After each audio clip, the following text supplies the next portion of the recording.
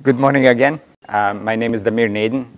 I head industrial DSM team at Enbridge Gas demand side management group, which deals with customers like yourselves in industrial field, trying to get you to use energy as efficiently as possible. That's our goal. That's our mandate by Ontario Energy Board. And we've been doing this for a little while now. So topics that we'll cover today are not all that important. We'll get to that as we go. What I really wanted to bring attention to, for those of you who have seen this, I apologize, we always have these graphs at the beginning, but for those of you who are new to this, Enbridge has been offering this program for over 20 years now to industrial customers. We have also, we believe we gained your trust through the experience in working with you. Most of the materials on all these workshops have been developed with the help of programs where we cooperate with customers such as yourselves. So some examples that you will see here are mostly based on real life examples. They're not made up. They're not book examples alone. In addition to that, unique to the marketplace, what we have is an auditing process in place, external and internal auditing process, which ensures that when we tell you that you're going to save a certain amount of energy, we stand behind that. And we're also fairly certain that you will get those savings. So sometimes those savings will differ from your expectations or from the expectations of the vendor who is selling you something, but we can assure you that we have went through the fairly rigorous procedure to ensure that you get the numbers that are as realistic as possible given the assumptions. So what do we do is we split this in our almost continuous improvement matrix, where we start with the knowledge development, programs like this, workshops. We send our industrial newsletter to those who subscribe to them once a quarter. We send the information on new technologies and on new ideas that we have in the marketplace. Then we work with you, people in white shirts around here, all what we call energy solution consultants. They work with customers directly, so they will come to your site, they will talk to you, they will find out what are your pain points, and they will try to identify opportunities to save energy together with you. We don't have prescribed ideas. We don't come to the facility and say, this is what you should do, without talking to you, because that's not really helpful to anybody. Each one of you has slightly different opportunities, a slightly different facility, and while technology might be the same, the implementation and assumptions that go into technology is completely different from site to site. So the job of our energy solution consultants is to come out there, talk to you, find out your specific needs, and then tailor the solution proposal to whatever you like. Sometimes assumptions that we work on, both yours and ours, need to be measured and quantified in some way. So we'll provide you with some ideas on how to measure it best, what to measure. Maybe you have already some information in the facility that we can approximate for energy use as well. If you need meters, we will also provide financial incentive for metering as well as financial incentive for auditing to find some more information than what we can find for you. Next step, of course, is now that we have some data, we identify opportunity, now we have to do engineering analysis. Again, all those people in white shirts are engineers by profession. They are all fairly good at their jobs. So they're very good at analyzing this opportunity. So please feel free to use their knowledge, experience, and their previous projects as well to your best advantage. When it comes down to finally finding something to implement, implementation itself is on to you. We do not implement anything. It's you, your vendors that you choose. We can suggest vendors if you wanted, but we don't have anybody that needs to do a job for you to qualify for this program. So whoever works with you normally can execute the idea that we developed together. As long as we went through this process, we identified it together, we will provide in the end incentive, financial incentive to implement the project. But implementation itself depends on your investment cycle, depends on your facility. We are there just to facilitate it. And then, of course, once we did that, the whole circle starts again because it's a continuous improvement process. We can develop new knowledge, find new opportunities, and on it goes until we find that there is no more opportunities. And I have not run into that yet with any of our customers. Each one of you has opportunity to reduce the energy use further. So what makes us sure that we know what we're talking about? So working with our customers, we have saved about 110 million cubic meters of natural gas. We have saved more than 20 million kilowatt hours of electricity and over 800,000 cubic meters of water in 3-year period alone. And we've been doing this for 20 years. And this is only on industrial. We also have programs for commercial and residential. This is only industrial. And of course, participating in these programs save you money because you save energy. But it also, in today's world, it reduces the CO2 emissions. And this will become more important as we go further into the future. You have to remember that less energy you use, the less emissions you create. Simple as that. So what we really want you to do is we're trying to help our customers from managing energy cost, which is very popular, and it's valid concern. Energy costs money, so if you can reduce the cost of energy, that's great. But we want you to go into the managing energy, because the reduction of actual energy that you consume is the most cost-effective way to get savings. If you can save 10% on the commodity cost, is less than if you can save 20% of your overall energy use. And of course, with the emissions, saving money on commodity side, on supply side, doesn't really change your emission formula, but saving energy does change your emissions. So that's our goal. That's what we want you to do. But what we're here today for is really waste heat. And when you think about waste heat, what comes to mind? Usually people think about waste heat, oh, you know, I have big stacks, I have very high heat furnaces. That's the waste heat. That's what we can recover. So what about the rest of us who work with robots, with food industry, with simple welding? What about the rest of us, right? Where will we find the sources of waste heat? And if we find it, where we will use it? And the third question is, okay, I found it, I know where I'm going to use it, but is it worth recovering? Is it going to be economically feasible project? So some of the examples that we'll go through today, and we have a pretty packed day today with examples, we'll try to answer these questions for you in industries other than very heavy industries, which are very, if you want, stereotypical waste heat recovery places. So you will see some of the opportunities to recover heat from fairly stereotypical places, and then there will be a whole section of how to recover heat in a less expected ways. As we go through this, feel free to ask questions. There will be a slide after each section about questions and answers, but if you have any questions, feel free to ask them as we go along. So waste heat, how do we know we have it? In 2008, US Department of Energy publishing, they published the information that 1/3 of total energy consumed in the United States is consumed by industry. Canada is very similar. So 1/3 of all our energy goes into industry. And 20 to 50%, depending on who you ask, I've seen the number of 34%, of this energy was converted into waste heat. So when you look at the heating processes, when you look at what is waste heat representing, it's not just the loss of the heat that goes up the stack. It's not just that. What we have to look at is, what is the actual heat that we need to make something?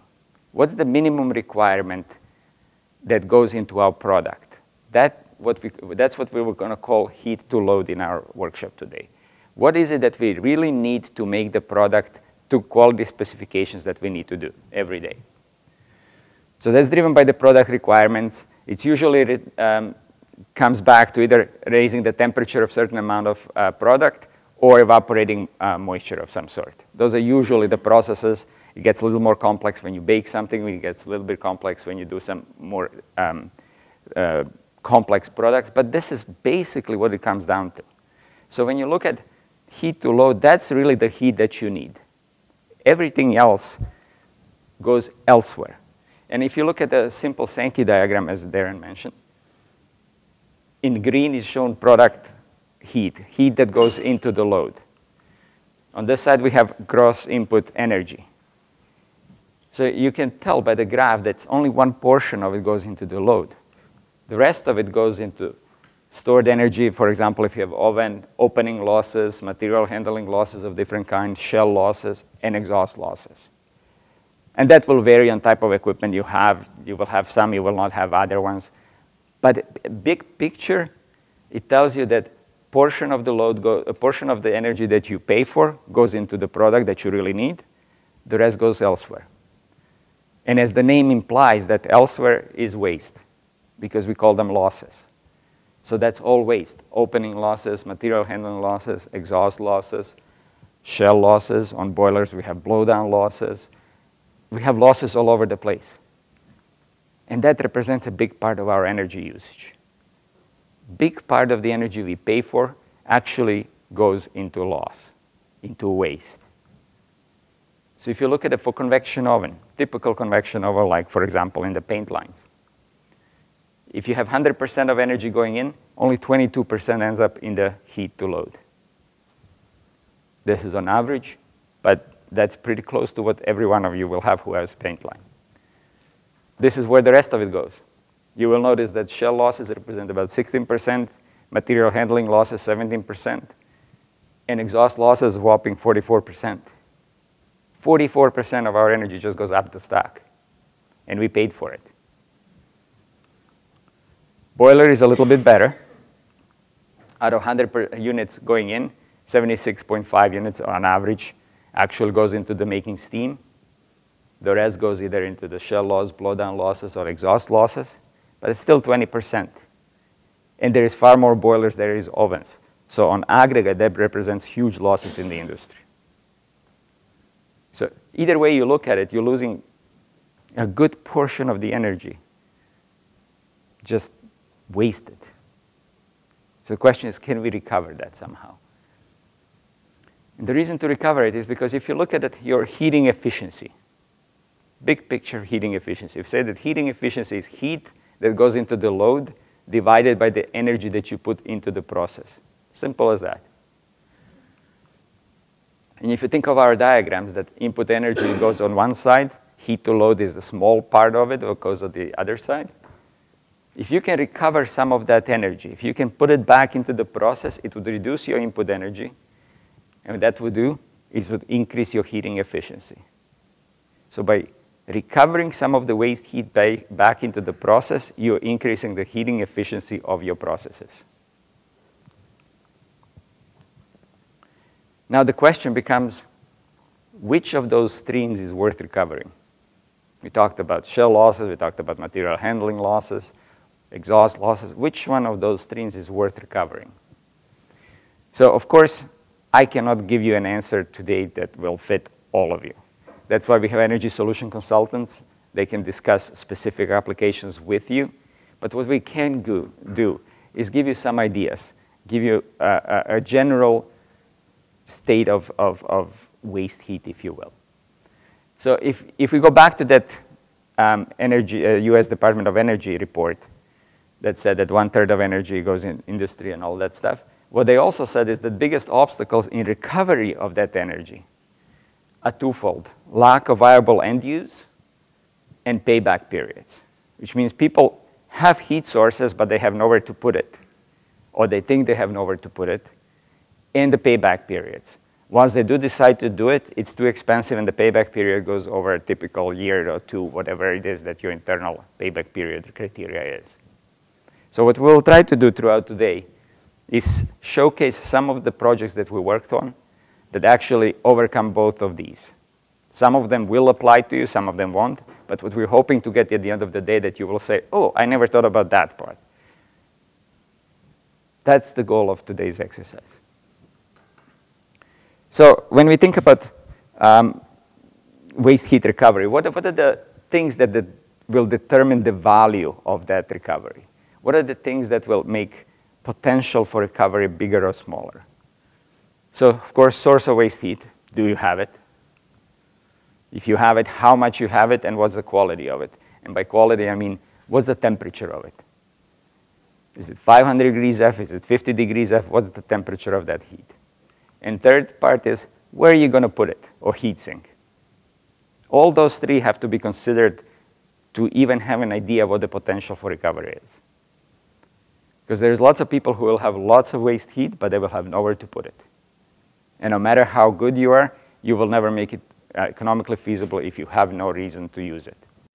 So on the other side of the potential, once you do the analysis either way, and you find your heat source, heat sinks, now you have to start looking how much does it cost to do that. So first cost, capital cost of equipment that you're going to put, including any utilities incentives have to be considered. Maintenance requirement. Will this new piece of equipment cause me extra maintenance or not? Impact on the utilities. What savings will I get in natural gas, in electricity, or water? And what's the impact on my emissions? So all those things have to be considered on the other side of the equation. Now we have potential. We know what we're going to do, how much it's going to cost me. So having said that, going back to Darren's point, any heat stream has potential to be recovered, any one of them.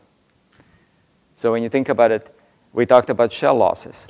You can insulate your hot surfaces, or you can redistribute heated air.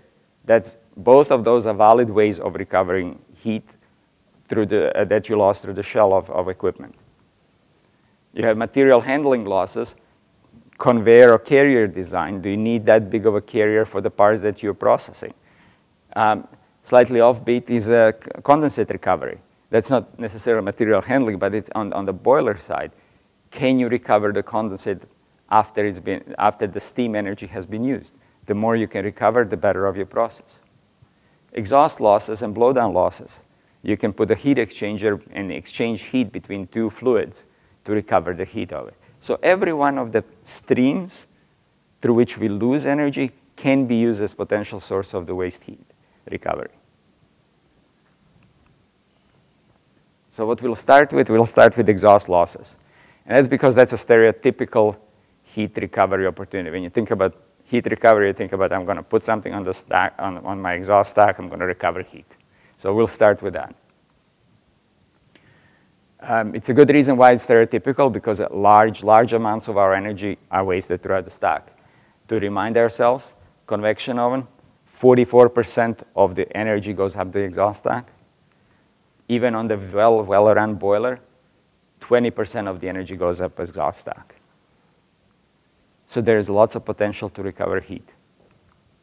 Other good things about that is it's available as long as the process lasts. So as long as you run that boiler, that convection oven, you have that heat source available. You don't have to worry about volume. Heat is often medium grade, and I'll call medium grade here anything above 300-400 degrees F, even though that's not technically medium grade. So for steam boilers, usually it's 100 to 150 degrees F. I put here 115 over the steam temperature. That's what you get in the exhaust tank right after. And convection ovens, usually same as operating temperature. So those who operate convection oven, usually they're like 350, 375, 400. That's usually what you get in exhaust tank. So it's a pretty good source of heat. Volume of exhaust air is often consistent. As long as you run it at the same speed, oven will always run at the same consistency. Same volume will come out. So how do we quantify that energy? Energy in the exhaust stream for convection ovens, it's very simple. 1.08 times CFM, or cubic feet per minute coming out of the exhaust, times delta T. So operating temperature minus ambient temperature. That's the energy you have available. Usually not hard to figure out. Steam boilers, it's easier because you can determine by using just air combustion efficiency chart. You can get an idea what percentage of energy you actually losing and what some measure will save you. So let's start with the steam boilers first. When you're using combustion efficiency chart, you read what your efficiency is, and we'll see an example later on. But for example, when you say that your combustion efficiency is 78.9%, that means that the stack loss is 21.1%. So it's inverse. So let's think about how this works. When you want to recover heat from the boiler, it's no big secret. You can either put feed water economizer, condensing economizer, or both. As the typical way of recovering heat from the boilers. And for those of you who don't have feed water economizer, it's essentially a heat exchanger, and it's installed within the existing stack, preheats the feed water before it goes into the boiler to reduce the boiler energy, and recover sensible heat only. That's going to be important later on. So that's effectively what feed water is. It's a heat exchanger you put into your stack that recovers some portion of the heat going up the stack. So this is essentially what the simple steam plant is. You have the boiler that takes combustion air and natural gas to create a flame. You heat up the water inside the boiler to create process steam. Some part of that steam goes back into if you have deaerator to clean up, to deaerate the mixture of makeup water condensate return that generates your boiler feed water, essentially. That's how usually simple steam plant works. So if you look at some of the typical examples for the small 200 horse boiler, for example, you have 450 degrees F going up the stack. If you put feed water economizer on top of that, and you feed boiler feed water through it from the deaerator, instead of going directly into the boiler, goes into the feed water economizer at about, say, 230 degrees F, it'll come out at about 267 degrees F. And your stack temperature will drop from 450 to 320. So essentially, instead of pumping heat out of your stack at 450 degrees F, now you're pumping it out at 320 degrees F. And the difference in energy has been recovered through the feed water. So if you look at, as we said before, combustion efficiency chart, if you look at this particular example, let's say we work in a 70 degrees F ambient, and we have excess oxygen of 5%. Just example, no particular reason for this. So if you look at the difference between temperature of the stack before the feed water economizer, 450 minus 70, that's 380 degrees F. You find it on the chart there, the far right, 380. And you put 5 degrees F, 5% oxygen. You will find that your efficiency is 80.6%. So that was efficiency of the boiler before we installed feed water economizer. Now we're going to get 320 degrees F after installation of feed water economizer, minus 70 because we work on the delta temperatures, as the chart implies, flue gas temperature minus combustion air temperature. So now we're talking 250 degrees F. 250 degrees F is between 240 and 260. So our efficiency will come out in between these two, 83.9. So installing, in this particular case, feed water economizer saves you about 3%, 3-something percent. So that's how relatively simple it is to calculate the benefit of installing feed water economizer. So on a feed water economizer project, actual project that we worked with a customer, installation, design, finding out the potential cost about $23,000. Savings were about 102,000 cubic meters per year. And at cost of, we used here 25 cents per cubic meter, savings ended up being $25,000. In other words, before incentive, this project was sub 1 year payback. And then they got $11,000 incentive from us.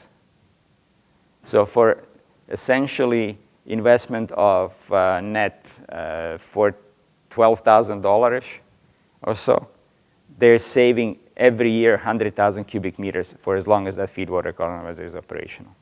So that's an example of a simple project, small investment, relatively good savings. But when you think about feed water economizer, when you go back to what Darren had mentioned, yes, feed water economizer is relatively inexpensive to implement. Heat source and heat sink are functionally related, so it's not difficult to combine them.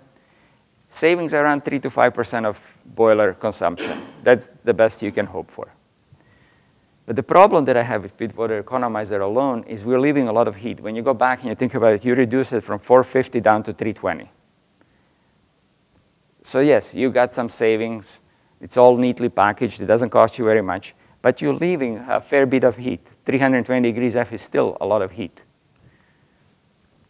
And that's mainly because of design limitations of the feed water economizer. When you think about it, you have to leave the feed water economizer with your stack gases at or above 300 degrees F, because otherwise, when your operation changes, you could cause condensation in the feed water economizer, which is not something you want to do. So as a result, we typically use only boiler feed water as a heat sink. And that works for this particular application, but it also it reduces the energy potential that you can recover. So this is where condensing economizer comes in. Condensing economizer, unlike the feed water economizer, is a heat exchanger that can be installed in stack as well, but it's typically installed off stack. So it's typically installed separately, and you have a little bit of a, from the main stack, you draw the exhaust with a fan into the separate stack and before it goes through the condensing economizer. So it's more expensive, just from the perspective of how many pieces of equipment you have, but it's also stainless steel or some fancy material that will prevent corrosion. But what it does, because it allows condensation, it recovers latent heat as well. And now we're going to see how this works. So for example, if we already have a plant that we talked about earlier, we have feed water economizer, exhaust was leaving at 320 degrees F. So if you put some sort of duct going off the main stack, you put it through the condensing economizer. And now you can use makeup water. Actually, you have to use makeup water. You cannot use feed water here because feed water would be too hot for the condensing economizer to work. You have to put something cold through the condensing economizer to condense the exhaust. So that means that water, that source that you put through the condensing economizer has to be below condensation temperature, which is 130 degrees F. And that changes the formula. That means that I am not depending just on my boiler feed water to give me that heat sink. I can use, if I have lots of processed water, I can use that condensing economizer to preheat all my processed water. That's a huge benefit to people who are in those industries. And I will give you an example of one.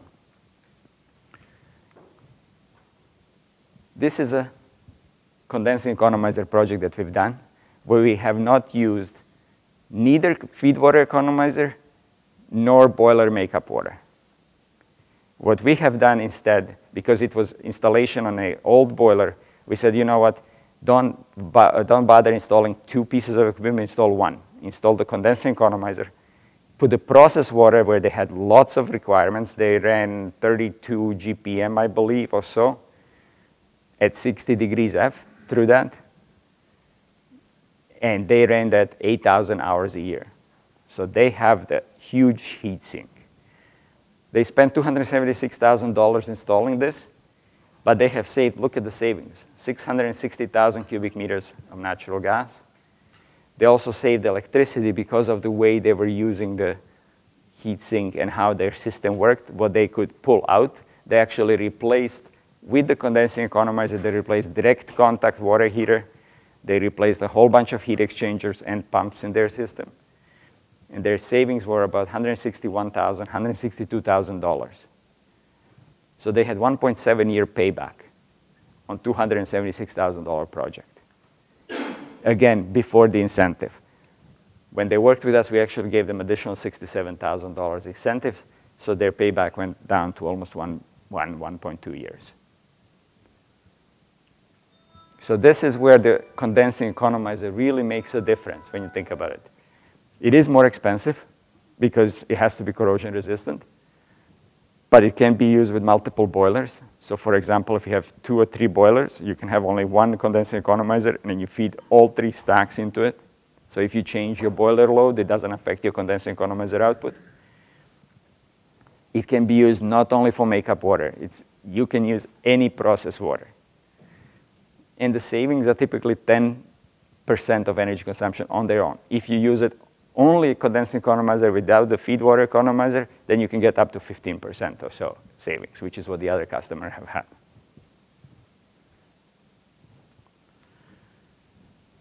So to wrap up this particular section for boiler loss recovery, please give us a call. We'll come out. We'll do the testing of the boiler stack for you. We'll determine how much excess oxygen you have, what the temperature is, what the volumes are. We will help you determine that. If we can't do that, we'll provide some financial incentive towards the third party that will do that for you. Workbook example. So this is a very first example in your workbook. We'll do a very quick analysis. We'll have a boiler that has a condensing economizer on top of it. We will assume that the flue gas energy coming out of the boiler is 1.65 million BTUs per hour. We will also say that condensing economizer recovers 98% of available heat for the sake of the example. We will use process water, 30 GPM of process water going in at 50 degrees F into the condensing economizer, and we want process water out at 170 degrees F because that's what our process requires. So that's the basic assumptions of this problem. Also, if you look at your example, you will have a table with inputs already formulated for you. So available heat is 1.65 million. 98% of that is recoverable. We have 30 GPM of water flow, and we have inlet temperature of 50 and desired temperature of 170 degrees F coming out. Formulas that we'll use are also in your example. We will say that the energy required is the mass of the process water times delta T being desired temperature of the water minus the process water coming in, so 170 minus 50. And the mass of process water is volume of water in GPMs times 500. That's close enough for our example to give us pounds per hour. And this is the formula for economizer. So if you work through that example, let's see what answers you get. So this example provided us gave us a pretty good idea of 30 gallons of water. That's 15,000 pounds per hour of water that we heated from 50 to 158 degrees F just with the exhaust from your boiler. So that concludes the boiler exhaust recovery.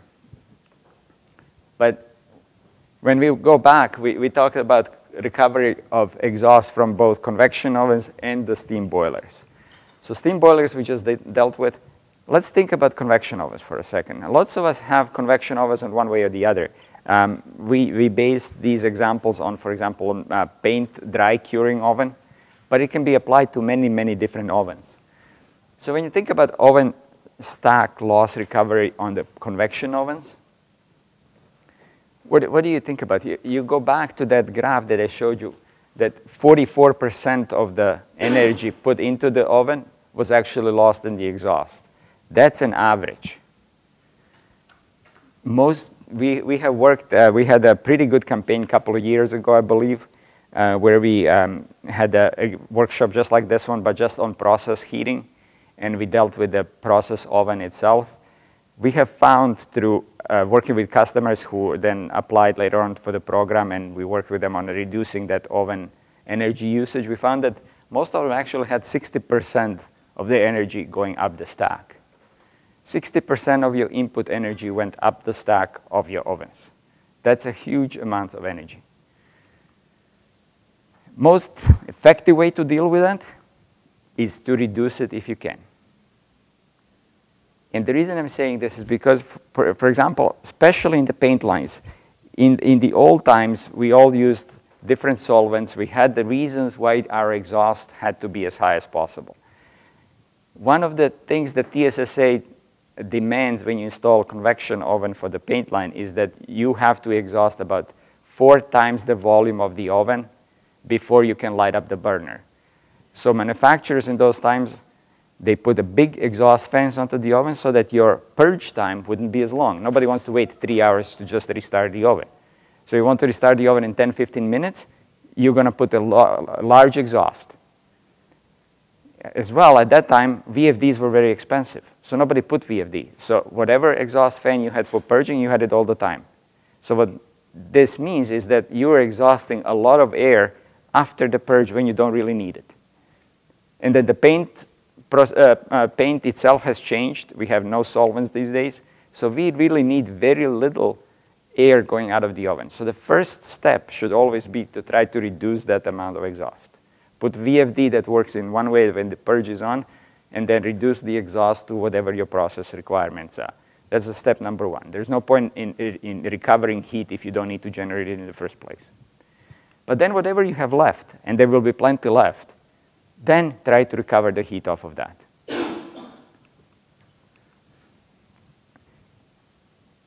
We have seen this over and over, finding a proper heat sink to make project both economically feasible and that it pays back. So to do that, you need a heat sink. As Darren has mentioned, for more complex processes where you have multiple sources of heat, multiple heat sinks, pinch analysis is one way of doing it. If you have only one oven and you only have one way of recovering that heat, let's find out what it is. However you get to it, we need to find out where your heat will be used in. And unlike in the feed water implementation, analyzing savings is more complex because you can't just stick a probe into your exhaust of the convection oven because you're not going to get correct readings to do the combustion chart. So analysis that you do, and if you need any help, please feel free to ask any of our energy solution consultants to help you with this. Any analysis should answer the following questions. How much heat do you have available in your oven? So volume of exhaust. It's typically found that if you have some serious oven, you will probably have a certificate of air documentation. It should be in it because you're effectively polluting and therefore you're on the radar for the Ministry of Environment. You have that.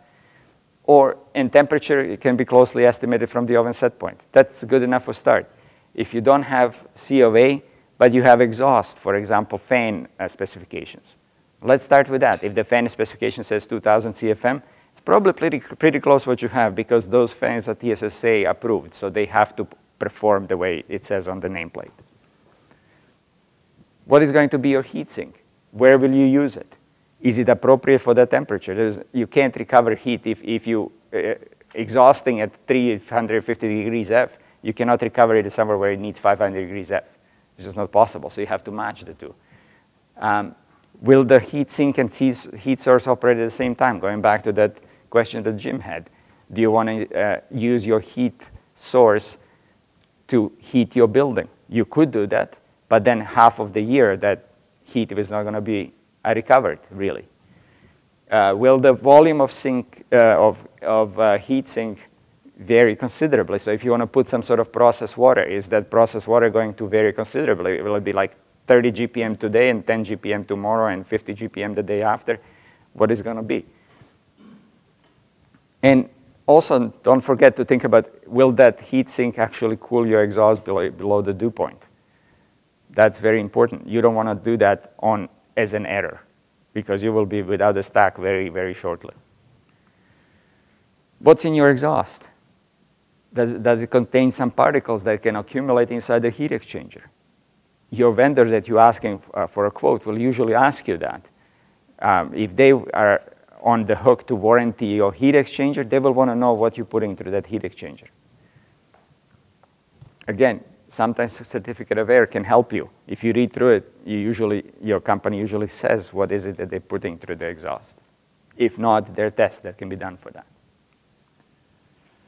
So once you answer those questions and you have a pretty clear idea, and our ESCs can help you with that, now it's time to get the vendor in and ask them the next series of questions. What's the first cost? What's the effectiveness? So to your question earlier, to ensure that effectiveness of the heat exchanger is guaranteed by somebody.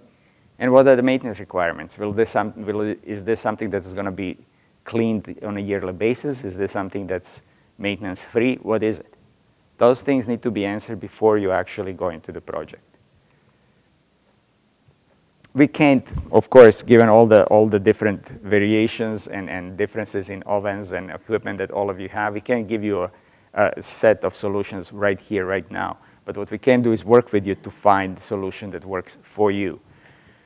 So, however, in all our workings with the customers, we found two different ways of recovering heat. So one is through the seasonal load. So you usually have some glycol loop to preheat the makeup air, or process load, for example, preheating the oven air. And as we talked about, because of the payback criteria, because of the, you can recover more of the heat more often, more effectively back in the process, we prefer the option number 2 as our first choice if we can.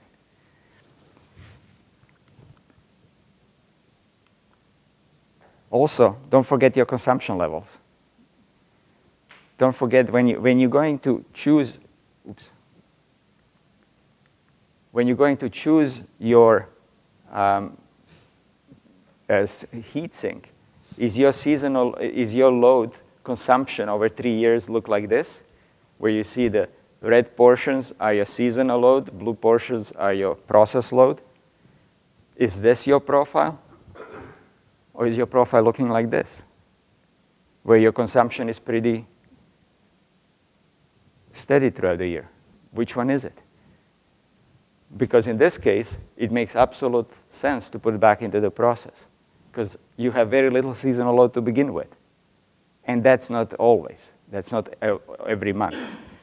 If your profile looked like this, now you might have a good case, even though you're not going to recover it all the time. Heat sink is large enough that it might make sense to actually preheat the makeup air. It depends. That's why it's important to know your situation. So what we'll see now is an example of the heat recovery that was done just recently, I think, Paul, a couple of years ago. Yeah. Right there, you see the stack coming out of the paint line dry curing oven.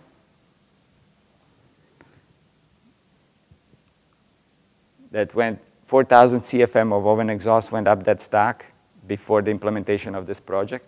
What customer has done is they diverted 4,000 CFM through the air-to-air heat exchanger. And so unlike the economizers on the boilers, this is air-to-air heat exchanger usually. So we exhaust through that heat exchanger rather than going up the stack. On the other side of the heat exchanger, we take outside air and preheat it before it being introduced into the oven itself. So of course they had these VFDs right there that made sure that both exhaust and the intake were balanced so they wouldn't disturb the oven balance.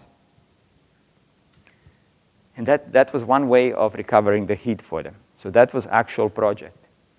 And Paul was very involved in that.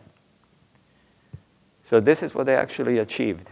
For about $30,000 of design and install, correct, Paul? They saved about 100,000 cubic meters of natural gas. It cost them about $4,000 in electricity. Those are not savings, those are actually negative. So for the total, $24,000 savings. So they got 1.25-year payback period, even with additional electricity cost. And of course, they got half of the cost from us. So we're talking about this exhaust stack recovery in these last two examples, but that's not the only places where you can use heat exchanger to extract some of the heat. So before we go into the little more different examples of the waste heat recovery, I would like to bring two more examples of heat exchanger heat recovery in which we actually use heat exchanger to recover some of the heat. First one is, of course, boiler blowdown, which is fairly familiar to most of you.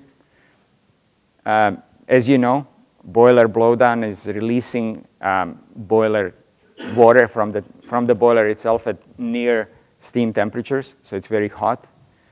It's required. You have to have it, but it still represents a significant loss, relatively speaking, for the boilers. It can be usually 1 to 3%, but some people have it much higher depending on how good their boiler operation is. What makes it even worse is that sometimes people will release the blowdown straight down into the drain, which makes it too hot for the sewage system. So what they have to do is they have to add cold water to mix the two.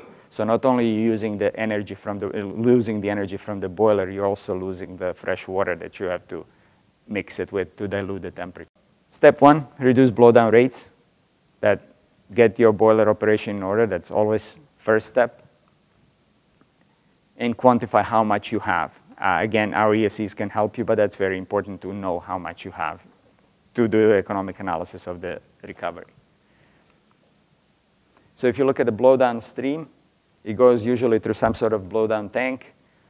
Flash steam is lost through the vent, as Darren has mentioned, and the rest potentially gets mixed with the cold water, goes down the drain. That's usually how most smaller operations work.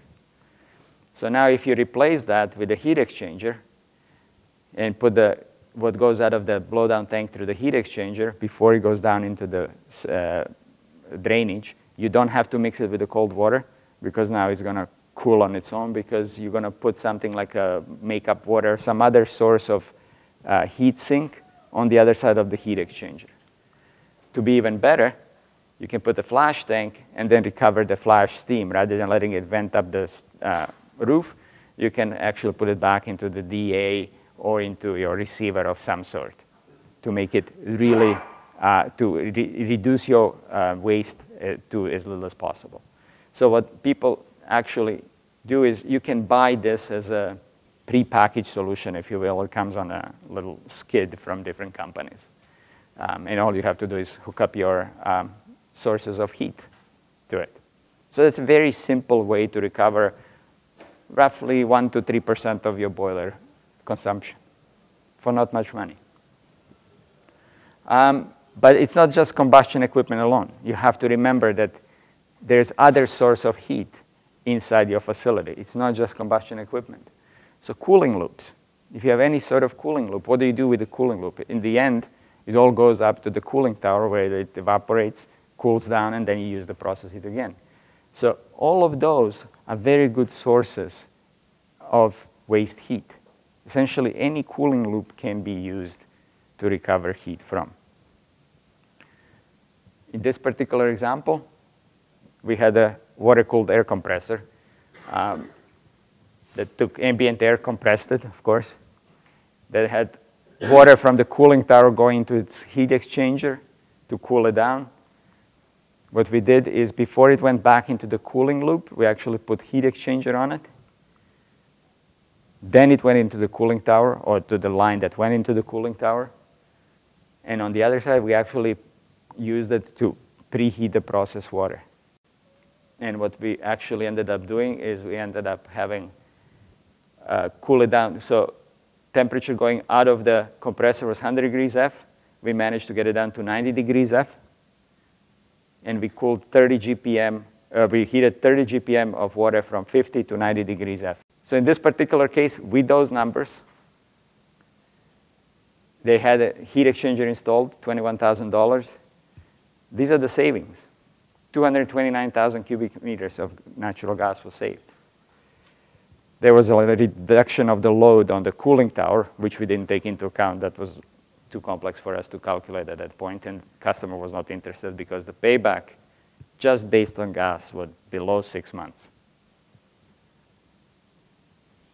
And the cost of this implementation was very low. They had a compressor very close to their cooling loop that went right next to the process water loop, so their piping was very neat, very short, which is reflected in the cost of it. But even so, less than half a year payback for this kind of implementation.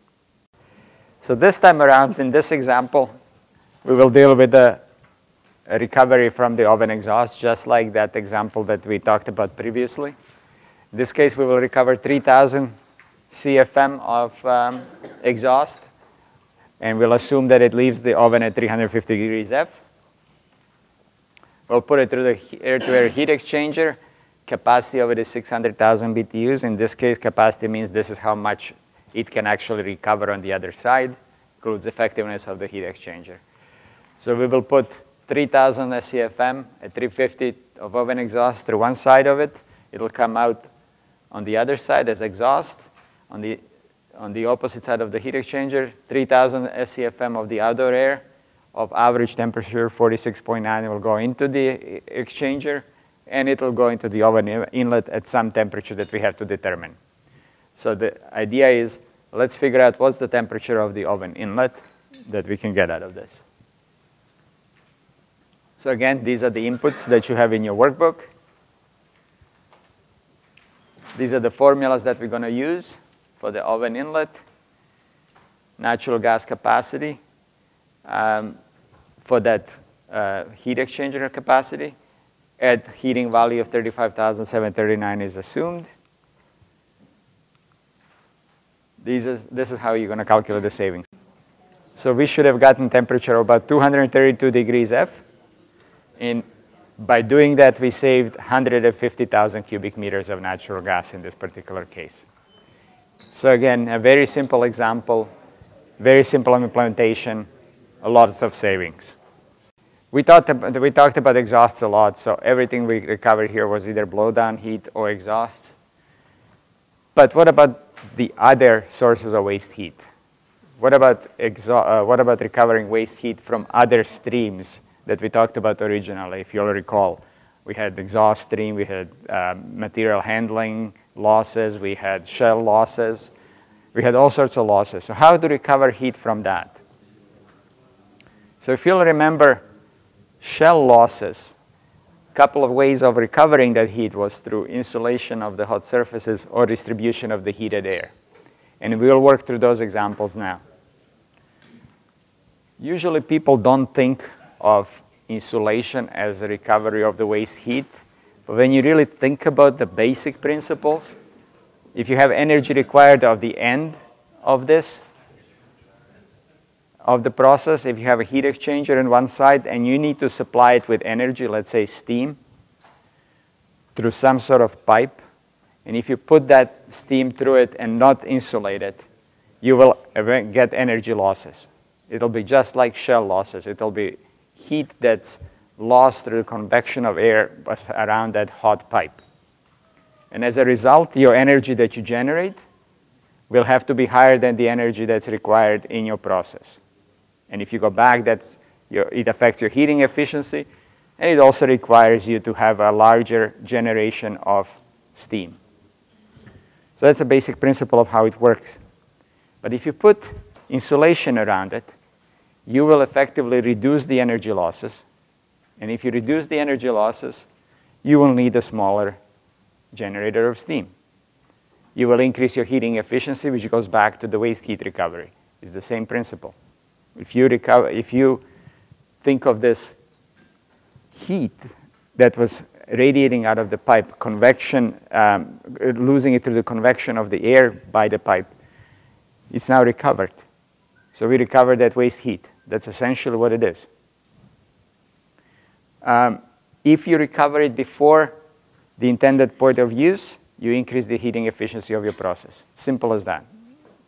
So the insulation of the hot surfaces is equivalent of waste heat recovery. And it can be considered one form of waste heat recovery. So, for example, we had a customer that Luis was working on, correct, Luis? This is your project? We had extensive piping throughout the facility with steam. Most of it was already insulated, but there's a few things that they didn't insulate. 3 valves, flanges, some pipe sections, and the rectangular section. I believe this was an economizer somewhere. So that was not insulated. Once they put insulation on that, for the total cost of about $13,000, $14,000, they actually saved 50,000 cubic meters in gas. So again, 1.1 year payback for a project for investment of $13,000, $14,000. They recovered 50,000 cubic meters of natural gas. Very simple way of recovering, if you will, wasted heat. Incentive was half of the project cost, $6,000. So it's simple, it's effective. There's very little risk unless you put insulation on something you shouldn't be putting it in and then rots out. So you have to be careful with that, but that's a very odd on the fringe type case. In almost all cases, you can insulate heat, piping, valves, flanges. Other thing that we have to also touch upon is some people have told me before that, oh, I don't want to insulate it because it's going to make my place colder. That's okay if that's how your place works. However, things that you have to remind yourself is your steam boiler the best, most efficient way to heat the space with? And is the heat that is generated or lost through those pipes in the spot where you need it? Lots of times these pipes will be near the roof because they don't want them close to it where anybody can touch it. So they'll be near the roof. So the heat that you generate will actually just be going up the roof rather than heating the space. Almost in all cases, there is a better, more efficient way of heating your space. Just like you wouldn't use incandescent bulb just so you can continue on heating your home. You will still switch to something more efficient, even though you will have to pay in heating. The other thing is, so that's pretty self-explanatory. Everybody can grasp the hot pipe insulation. People can get their head around this.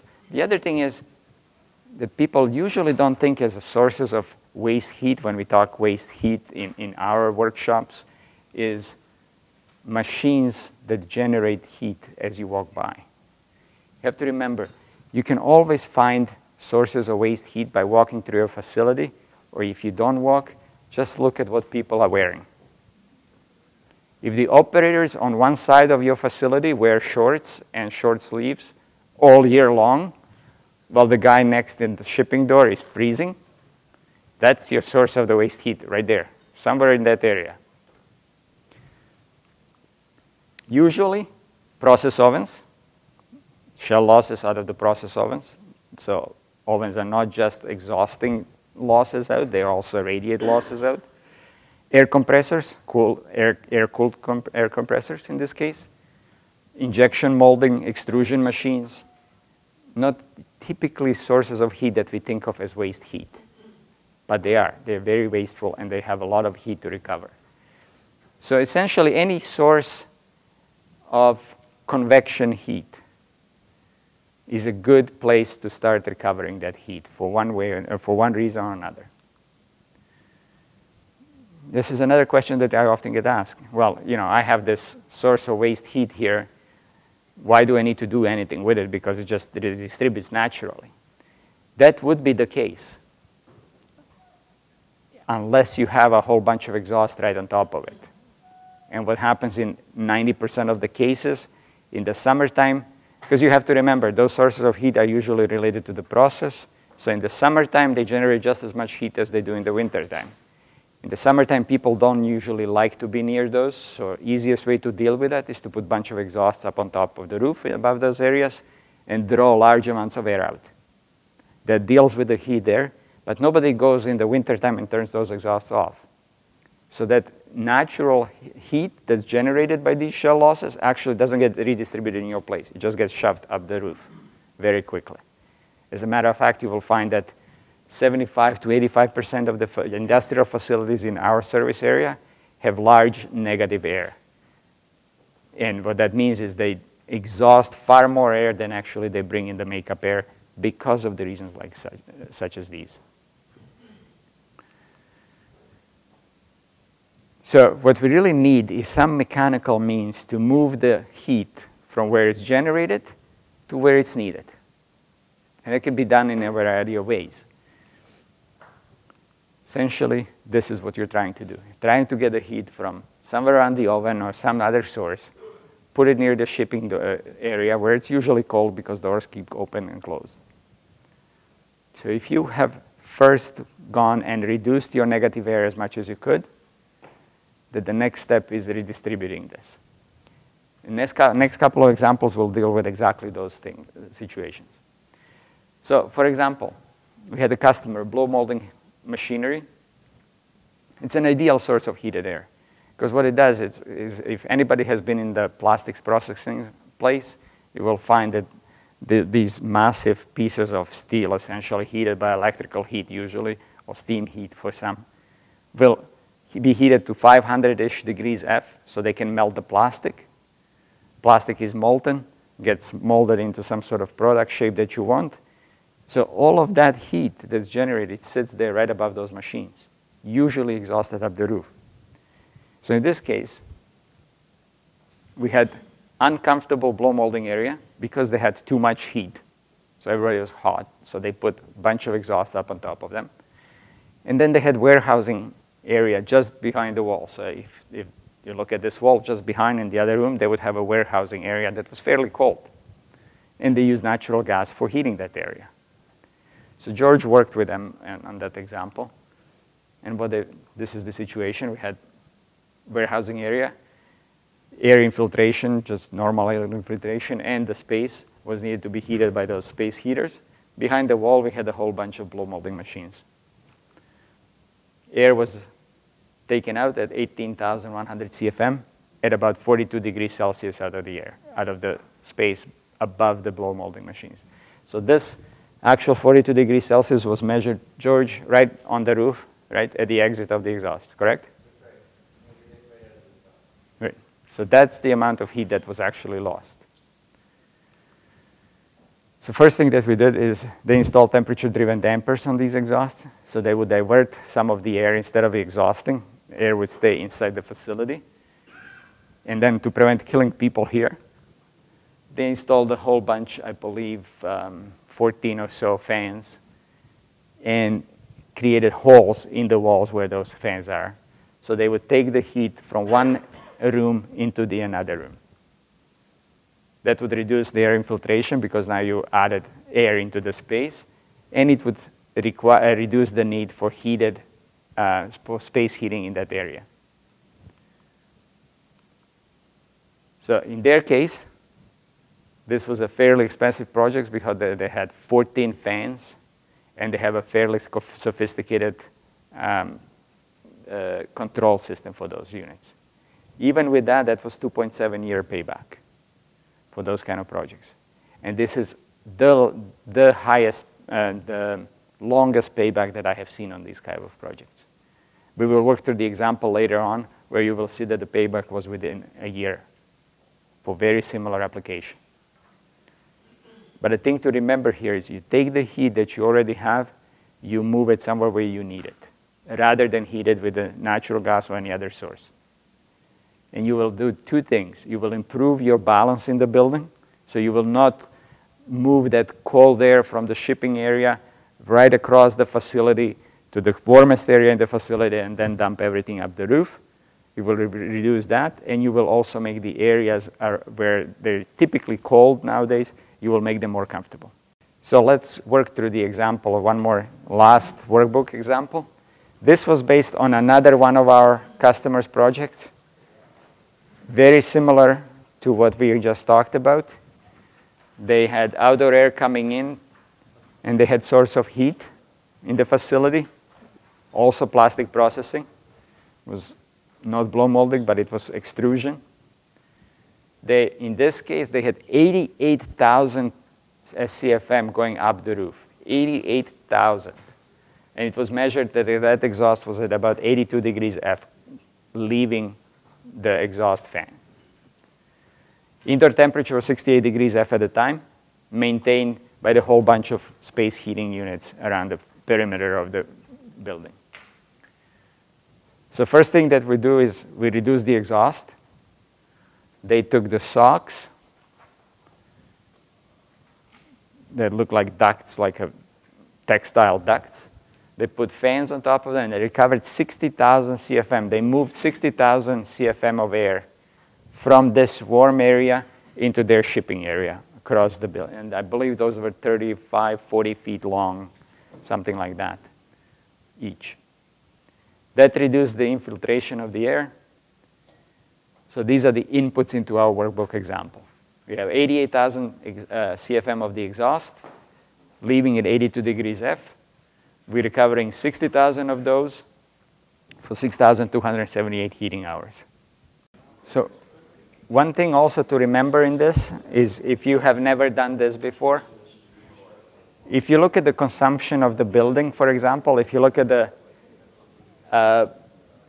3-year average month by month, what this facility has used, for example, and if we say that in this example, we have a facility that uses 60,000 cubic meters of natural gas in January, and so on, and you did it for a whole month, you build a 3-year average of monthly consumption for the building.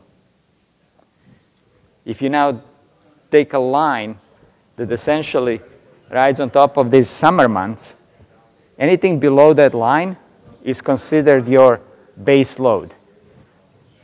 So that doesn't change with your seasonality. No matter how hot it is outside, you will still use that. So your seasonal load, the load that goes into heating the building, is above. And in this particular case, if you take all these little things, you get about 266,000 cubic meters a year goes into heating. So if we do the calculations right through, what you will find out that actual savings are only as big as your consumption.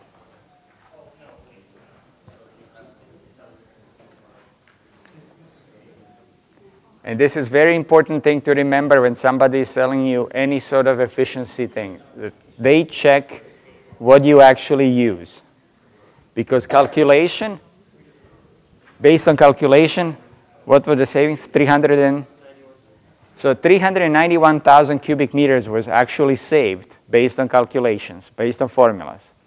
But you're only using 266,000. So you cannot save more than that.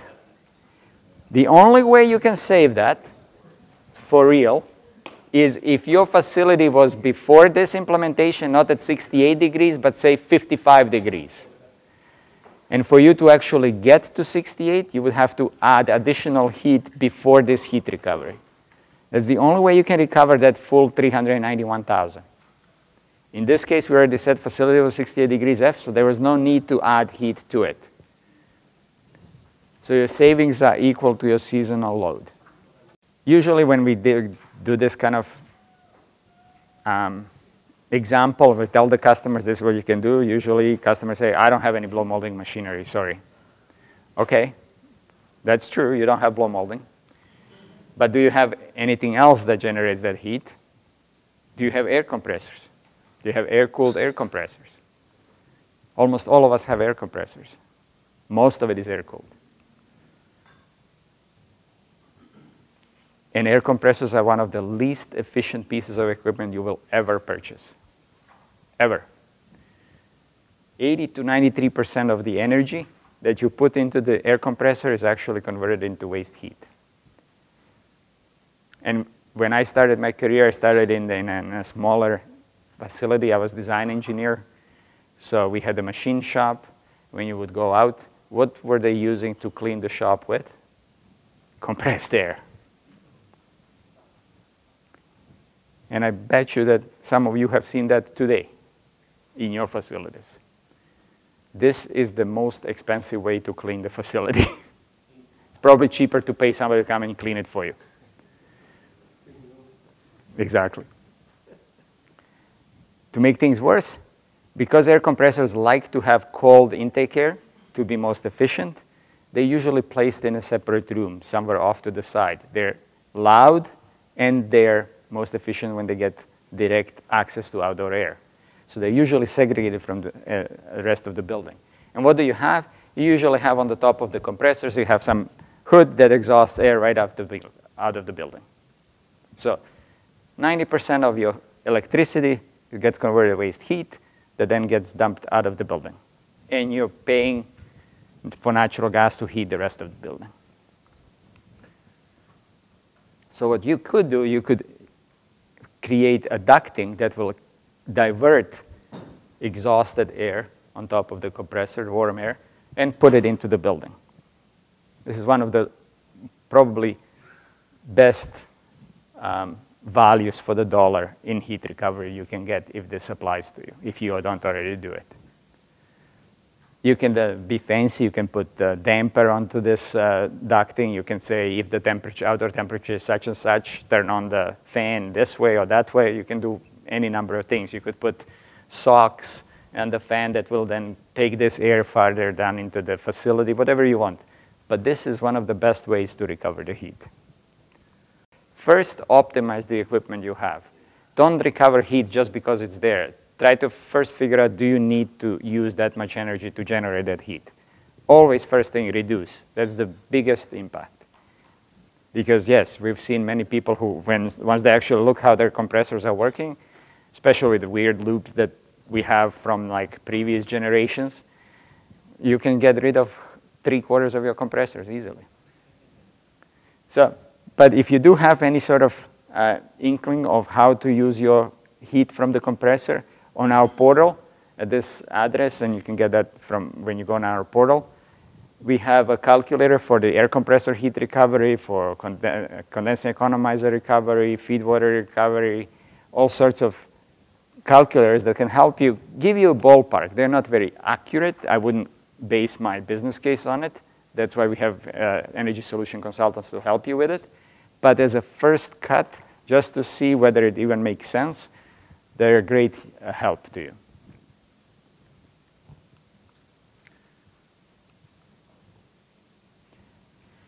Now, when we talk about air redistribution, the things that always come up is this safe?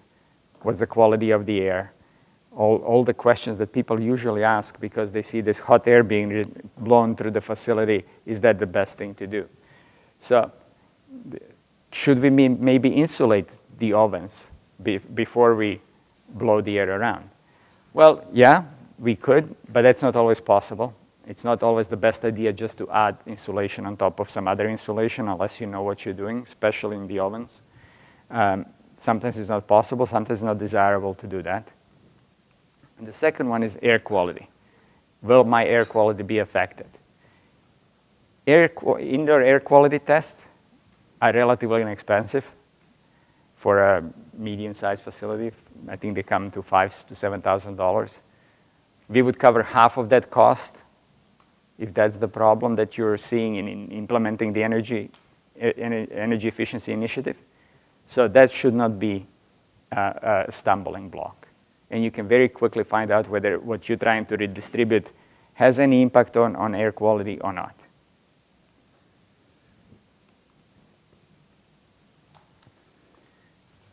In the end, what it comes down to is that redistributing this air is relatively inexpensive.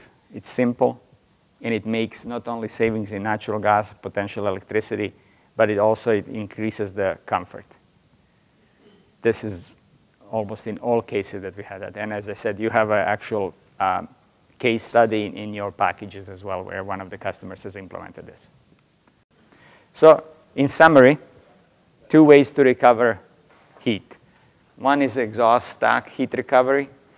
So essentially, you're paying money to power a piece of equipment, while at the same time, you're wasting portion of that cost up the stack. If you have another piece of equipment somewhere nearby in the same facility, you're doing the same thing.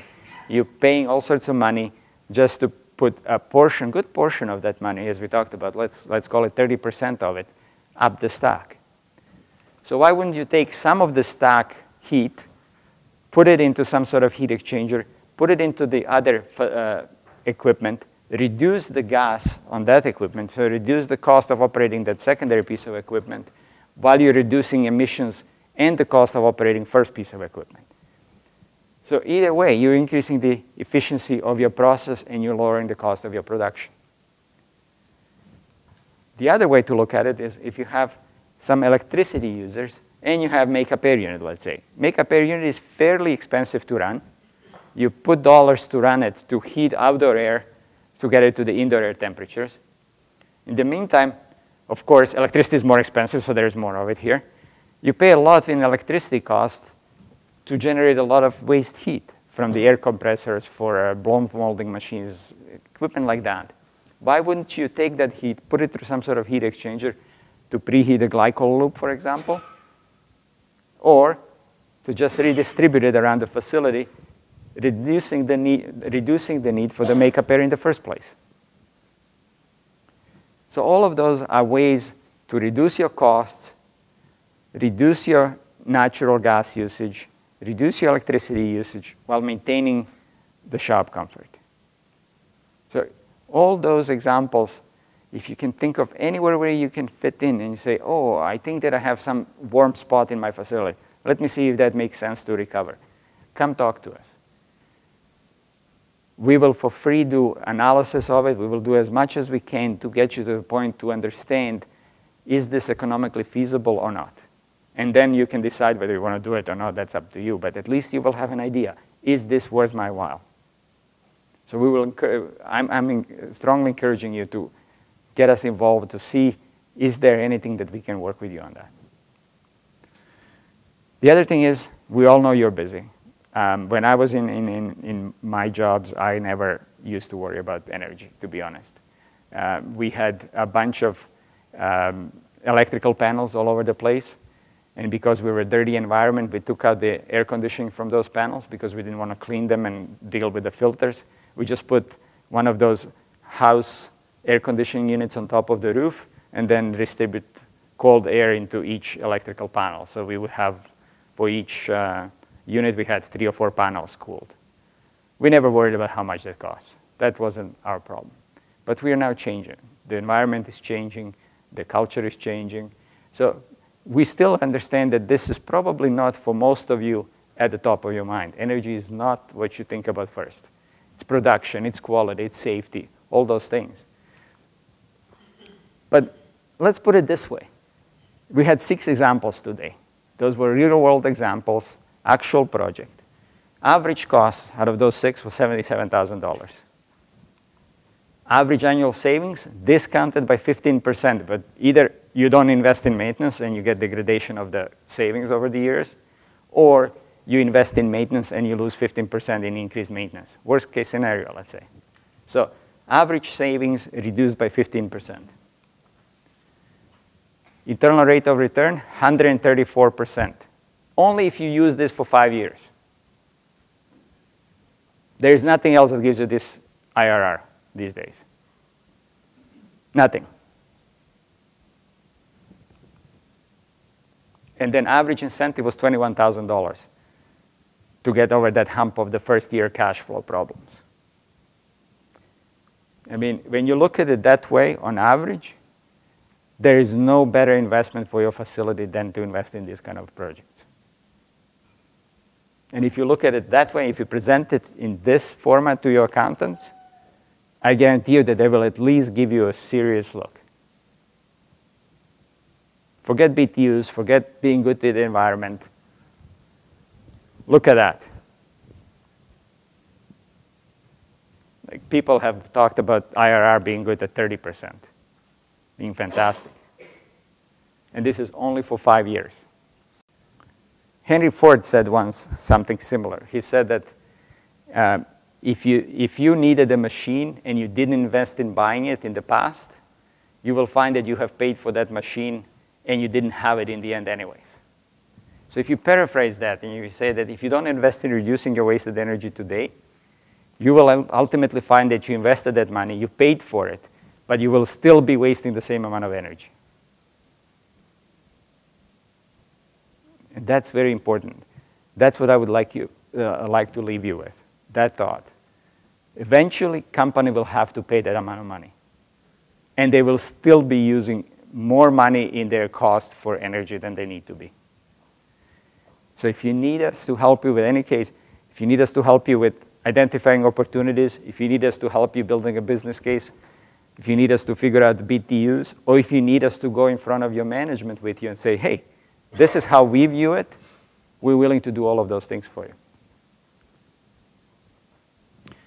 So that's all for today. If you have any questions, I'm open to questions. If you have any questions for our ESCs, they're here.